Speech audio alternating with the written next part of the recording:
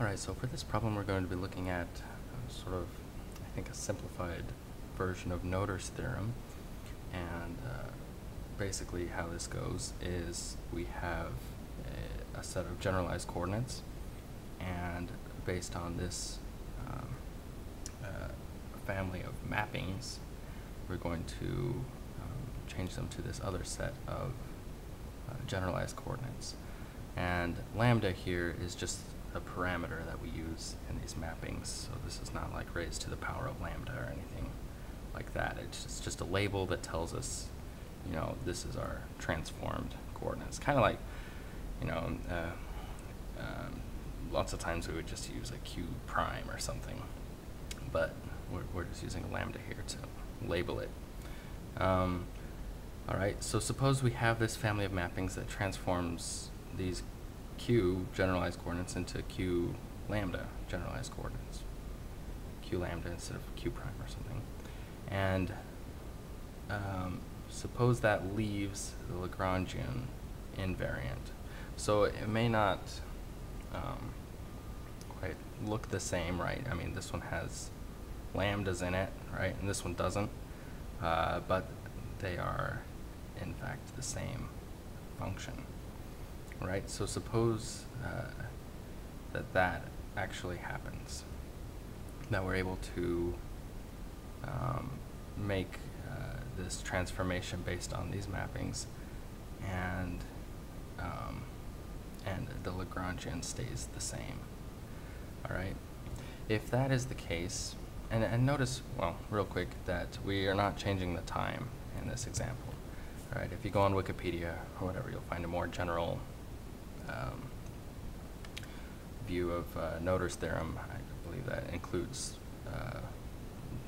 the time, but we're not going to deal with that. All right. If we do change these coordinates into these other coordinates, leaving the Lagrangian invariant, then this quantity right here is conserved. All right. So this is the partial derivative of each of our transformed coordinates, one at a time, with respect to lambda, with the parameter that we're using in our mappings. And then once we take this partial derivative, when we set lambda equal to 0 and multiply by the momentum for each of these coordinates, all right, and we take the sum of that, this quantity is then conserved.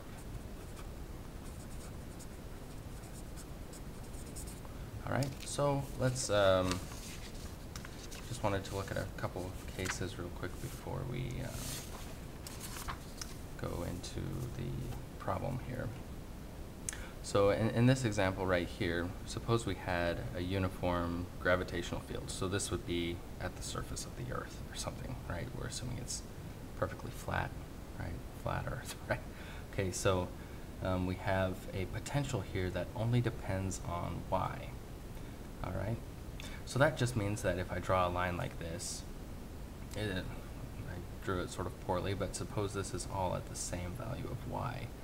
The potential is not changing as we move across this line. So just as an example of mappings,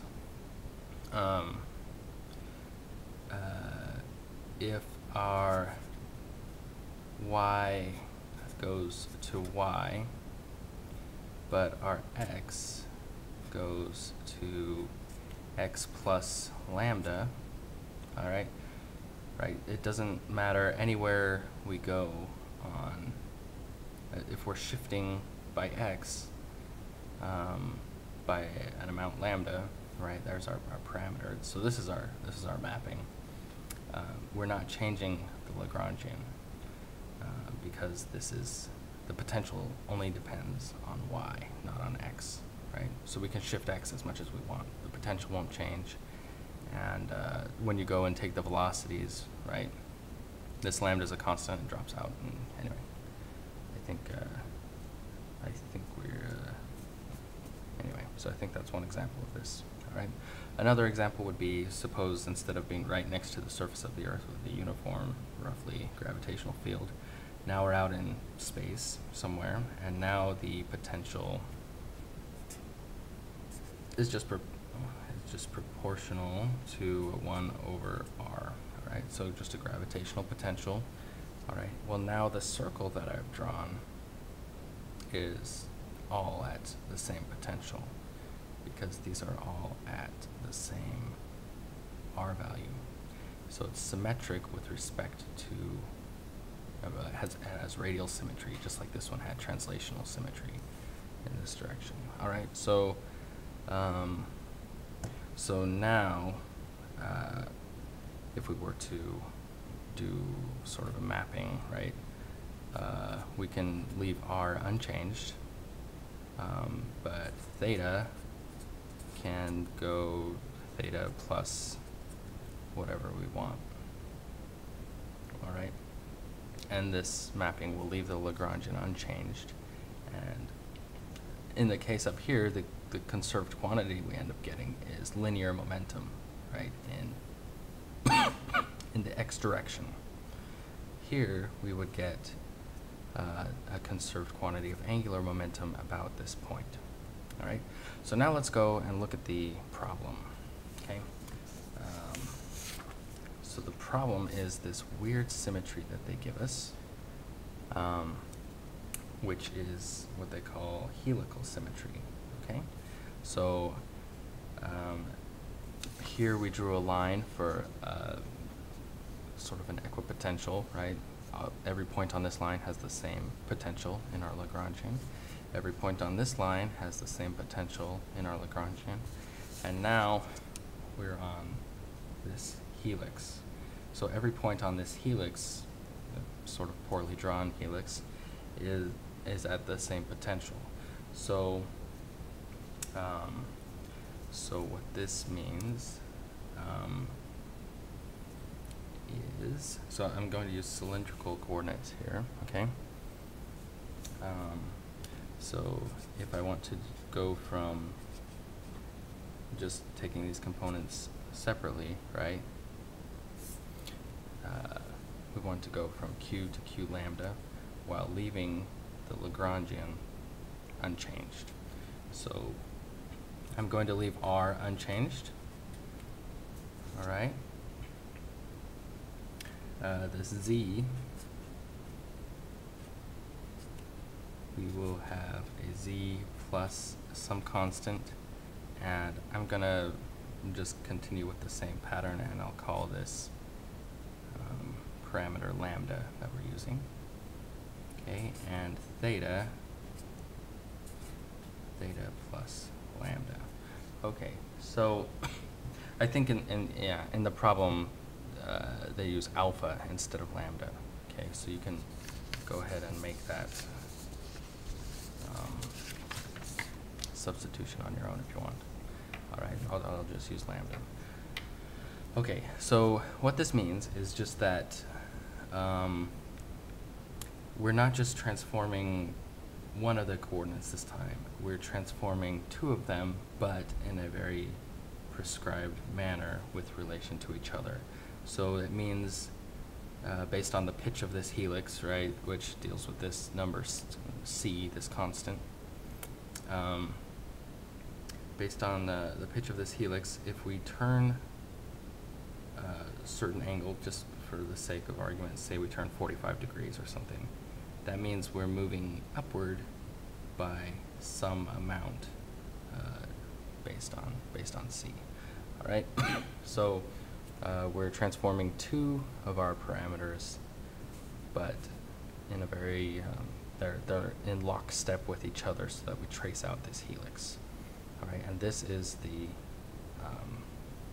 surface, or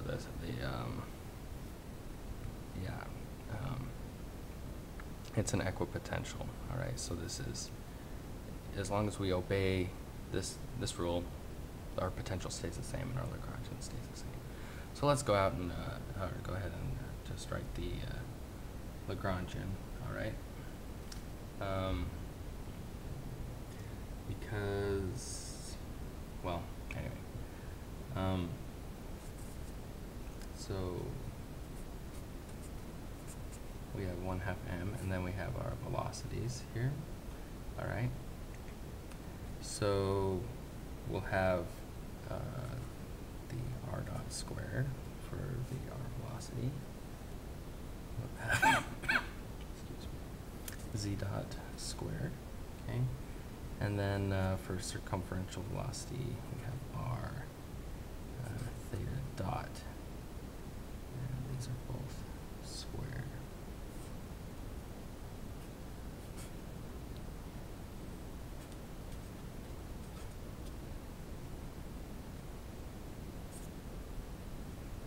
Okay, so there we go. All right, so I wrote this in terms of these original coordinates here. Again, what we're looking for is this quantity right here, because we want to know what is conserved in this motion. All right, so we need to find the momenta before the transformation. All right, so we're just going to take derivatives of this Lagrangian with respect to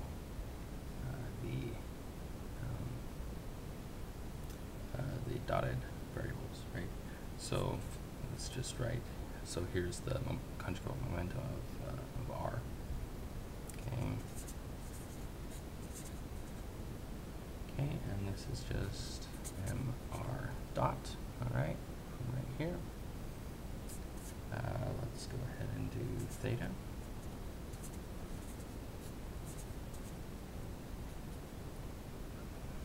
Okay, so we have an m, and then we have an r squared, and a theta dot. Now we will do z.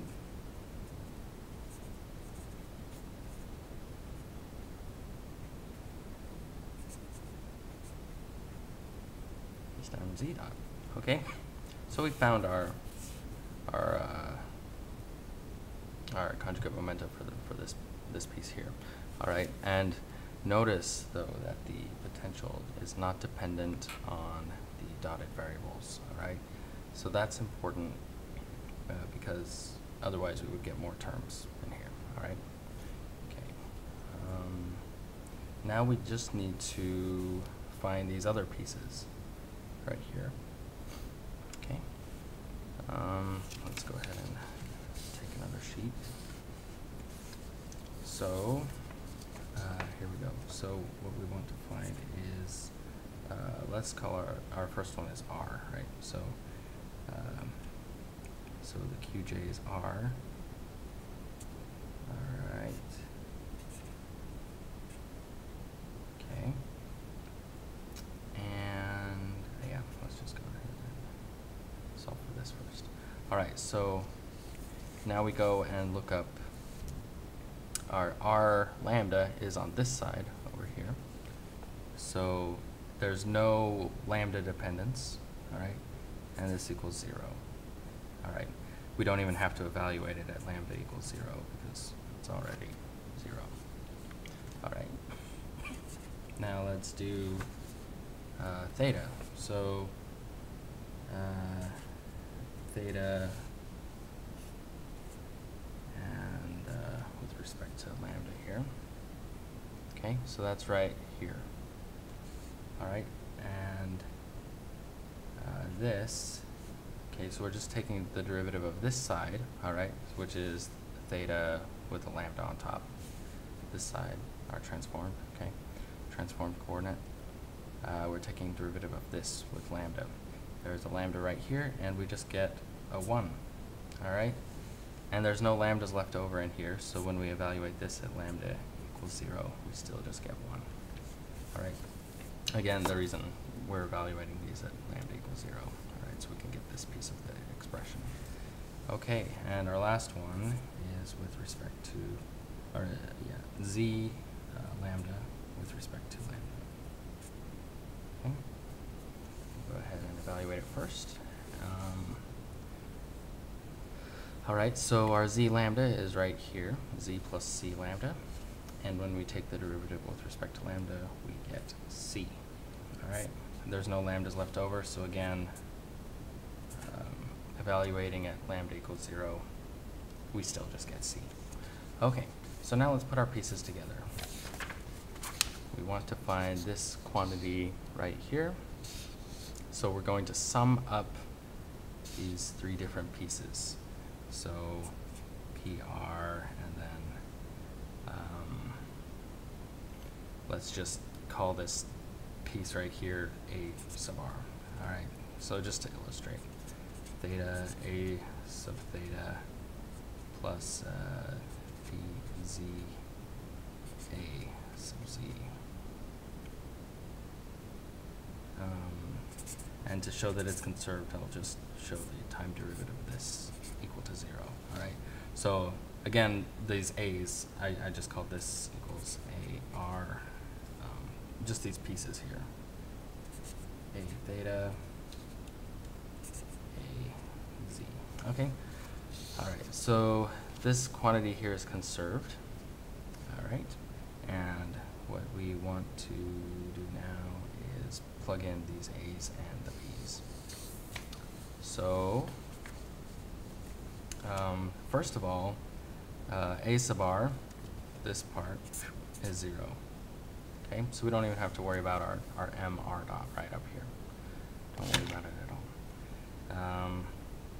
Now we have our A sub theta, which is 1, and our P sub theta is M R squared theta dot. So we have M R squared theta dot for this term right there. Okay, and now we'll do this last part. So P, well, let's do the A sub Z first. Okay, that's a C right here. So C, and then the P sub Z is just M Z dot. Okay, that came from that term right there. All right, so this tells us, I mean, we can get rid of the M. So this tells us that the time derivative of R squared theta dot, so this, getting rid of the M, plus C Z dot is conserved.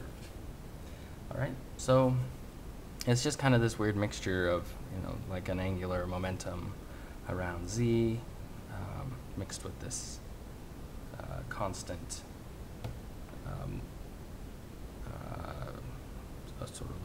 so linear momentum along Z. We put the masses back in, we get these momenta. All right, so angular momentum in this situation is not conserved by itself, and the translational momentum in this direction is not conserved by itself, but together they do form a conserved quantity.